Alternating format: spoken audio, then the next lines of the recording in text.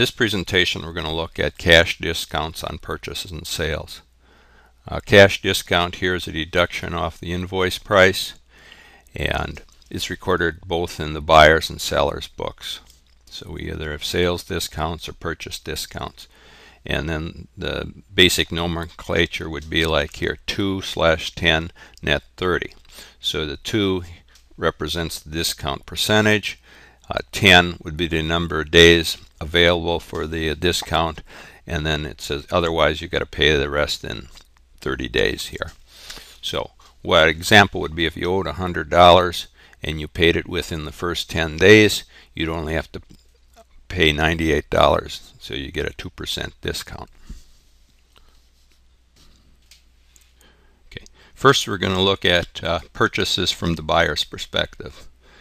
And here we have two choices. We can either record our inventory as a purchased item here directly to the income statement, which is an expense item, or we have another choice here where we can record it an inventory account as an asset on the balance sheet.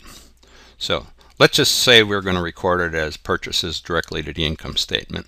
So here we make a purchase of inventory on account for $1,000. Then we go and we increase our purchases account here, and then when we come to pay off that $1,000 here, we reduce our accounts payable, and we go down here and we take a purchase discount.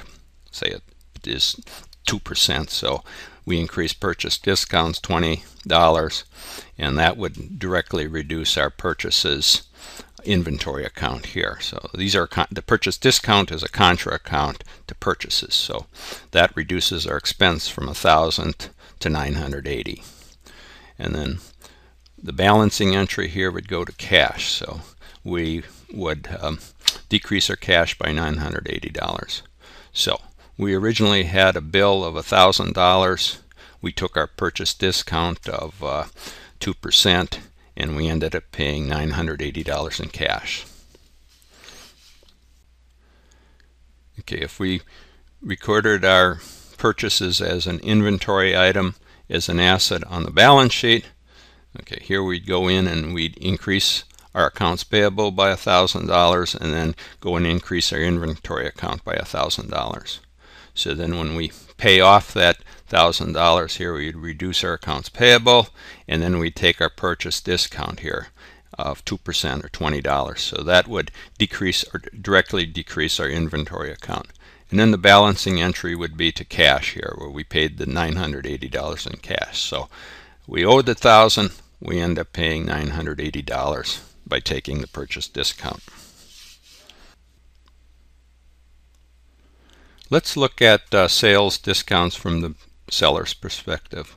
Now, sales is a revenue count on the income statement, and let's just say we go and make a sale on an account here for $1,000. So we increase accounts receivable, which is an asset on the balance sheet, and then go over and we would increase or credit our sales revenue account here for $1,000. Also, we need an entry here to reduce our inventory. Let's just say our inventory costs were $600 on that sale, so we reduce inventory by $600, and then we go and increase our cost of goods sold by $600.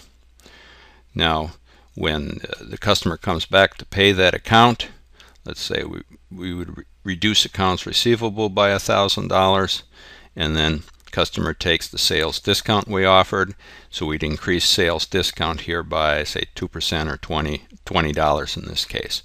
Now note here that sales discount is a contra revenue account to sales, so it directly reduces sales here by $20, or net sales would be $980. So then the balancing account here would be to cash, where we increase cash by $980. Now, we were owed $1,000 here. We received $980 in cash due to the sales discount we offered. So this is just an overview of sales and purchase discounts.